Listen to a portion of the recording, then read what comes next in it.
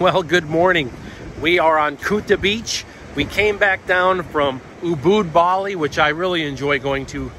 Going up to Ubud is just like a really peaceful sort of getaway. If you're into the arts and you're into food and things like that, I definitely recommend Ubud for that.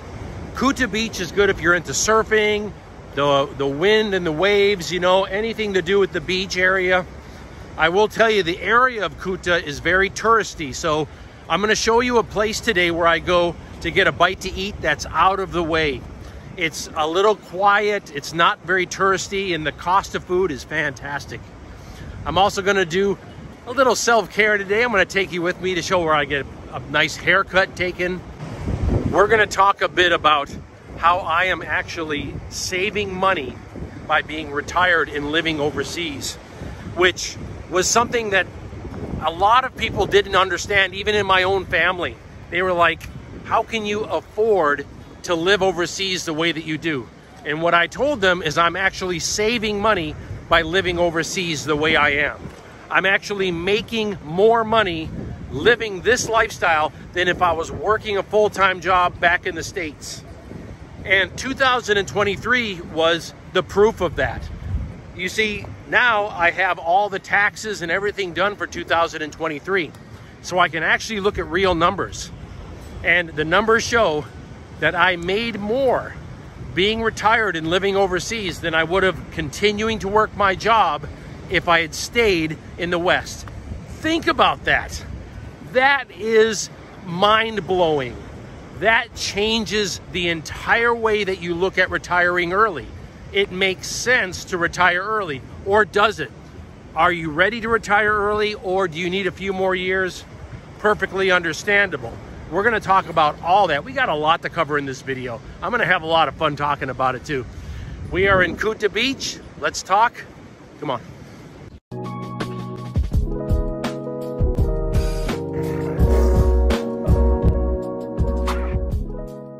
Where on earth would be better than to relax in Kuta Beach, Bali and talk? Before I decided to retire, I was offered a job back in my home state for around $70,000 plus some benefits. And I looked at that and I said, let's take a look and see what I'm really going to take home. And let's look and see what I would make if I decide not to take that job and live overseas. If I had taken that job and I had lived at home, first of all, I'd be looking at $2,600 a month in rent. That's before you even pay food. Food in the States, what are we looking at?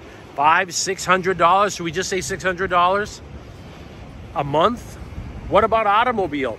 That's another $500 a month. Okay, all of these things I was paying for. And on top of that, half of my money went to federal and state taxes. Let's take a look at those numbers of this amazing job opportunity, right? So cut that $70,000 in half, and from what's left, let's take out all of those expenses. Take a look at it, it's right here. That's what I would be making if I was back in the States with a full-time job, baby. Okay. Yep, that's living in Hawaii. Every year, you are like negative $10,000. Instead, I decided to retire. I decided to invest everything. I sold everything I had. I have no bills. I sold my car, my motorcycle. I rented out my house. I had a storage, gone, sold. Sold all my furniture. I paid every bill off. And I invested everything in dividend stocks, bonds, and decided to live overseas. Now, I am making, let's just put it on an average. Let's say that I'm making around $2,000 a month. And let's say maybe a little bit more than that, but whatever's more than that, basically that's gravy on top. That happens sometimes, but anyone that owns a rental knows you make money for 11 months and then on the 12th month, something breaks. And then you got to buy something. So I don't really look at the rental income because I know that it just ends up being a, you know, one of those situations where you got to go buy a refrigerator or something like that. But let's look at $2,000 a month. And what are my living expenses being overseas? Well, I pay around $500 a month housing. I pay about $10 a day for my food, so my food bill is half. I'm not buying clothing. I have no car expense at all. None of that. My cost of living is so low. Coming back down from Ubud, I am at Bali Diva again. I like this place. It has strong Wi-Fi, a nice swimming pool. The room is costing me $15 a day. That is incredible. During the high season, you could pay $20 a day, $18 a day, but still, that's cheap. That's cheap living overseas. And you get all utilities included. I love the balcony outside, and the grounds here are lush and beautiful. I do my laundry right in house and just set it all out to dry. Perfect.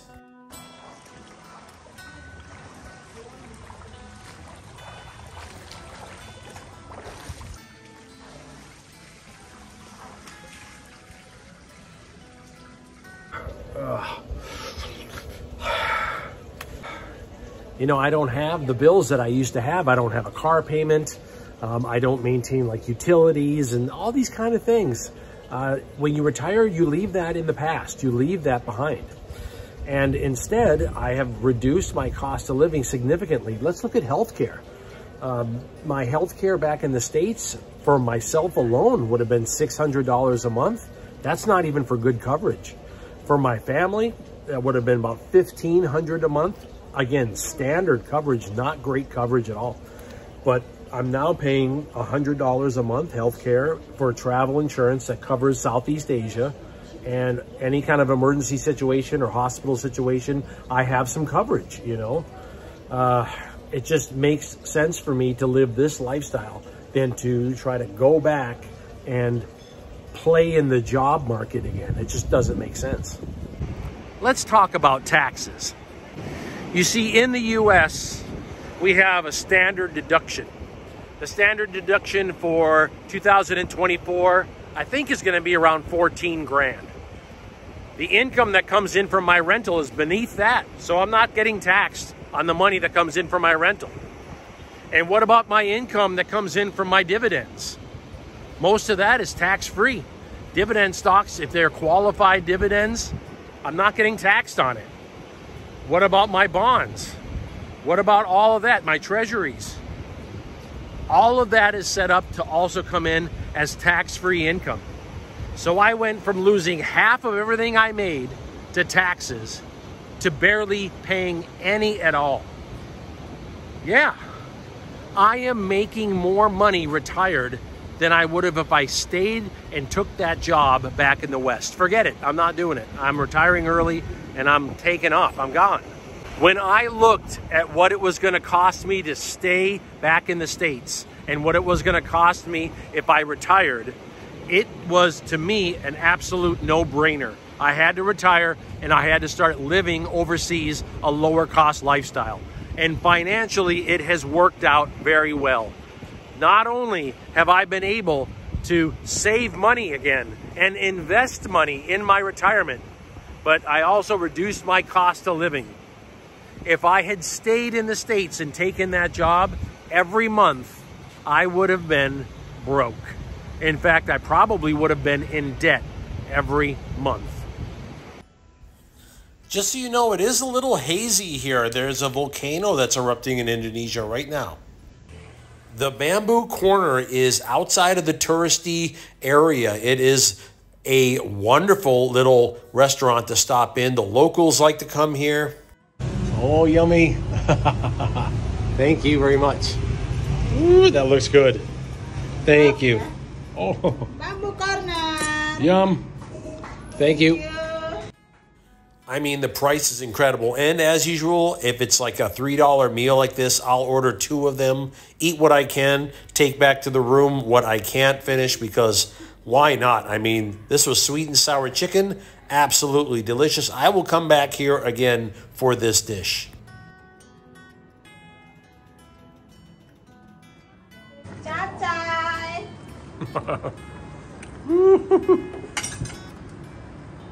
Thank you so much. Okay, enjoy your food. Thank you.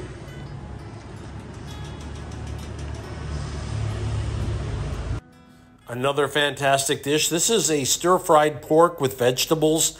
Oh my goodness, it was so good. The juice, everything. They could have brought this to me in a bowl because I wanted to drink all the juice that came with it.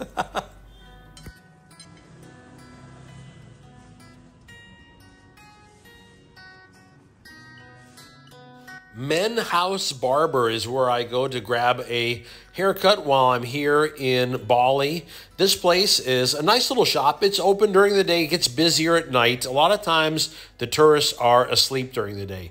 It costs about $12 to get a haircut here. They have a variety of other services of anything else that you need done. But I just like it. It's kind of fun to come in and chat with them and see what's kind of going on in Indonesia and in Bali and upcoming events and things like that. And they do a great job. Thank you very much. I want to thank you for spending some time with me today. We got a chance to talk about cost of living and how I actually make more being retired early and living overseas than I would have if I had stayed in the States and took a full-time job. That would have ended up making me less money than being retired in living in Southeast Asia. It's absolutely a no-brainer. There's no way that I would go back and work a job again. Forget it. It doesn't make sense. It literally does not make financial sense to do that. Do you want to learn more about how to live overseas low cost? On my videos, I show you where I go and I show you how much I pay for my cost of living. I'm presenting the information to you to be an inspiration. And I hope that I inspire you to also give early retirement and living overseas a shot. If you want to learn more, like and subscribe to the video and leave some comments. Let me know what you're thinking about this idea of actually making more money in retirement. Why? Because you changed your location. You changed where you lived, and that changes everything. All right, I'm gonna go and maybe grab a nice cup of coffee. We'll talk again soon. Aloha. The mad dog, Akuta. He was watching me. He saw me enter the alleyway.